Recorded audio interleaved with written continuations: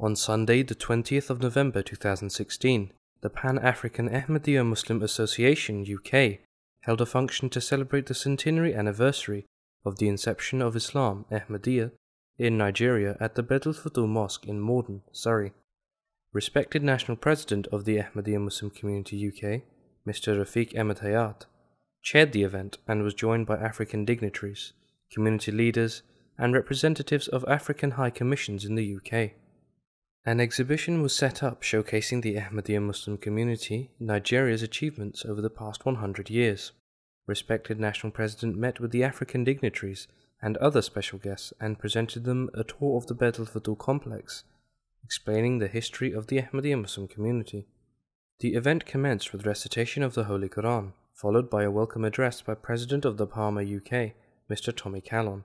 He gave a brief overview of the contributions made by the community over the past century in Nigeria and Africa.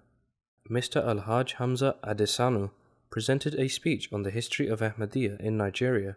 A special message from respected National President of the Ahmadiyya Muslim Community Nigeria was presented by Mr. Ahmed Manam, a new convert of Nigerian provenance. Respected National President of Nigeria explained the efforts made by the community in Nigeria since being established in 1916, having now grown to over 500 constituencies and 700 mosques across Nigeria.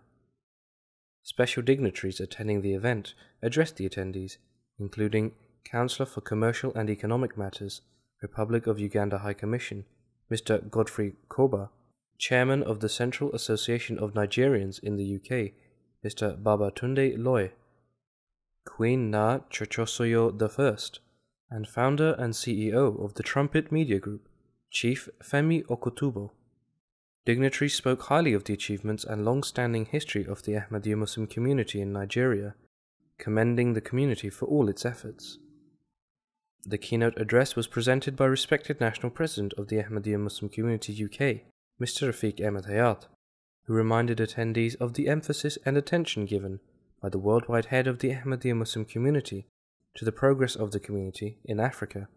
Respected National President gave a detailed review of the history of the community in Nigeria, highlighting the various achievements made in the country through the numerous activities led by pioneer and subsequent missionaries.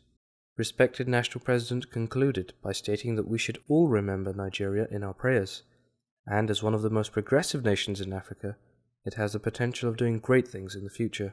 The formal session concluded with the traditional silent prayer led by the respected National President of the Ahmadiyya Muslim Community UK. This report is brought to you from MT International, UK Studios in London.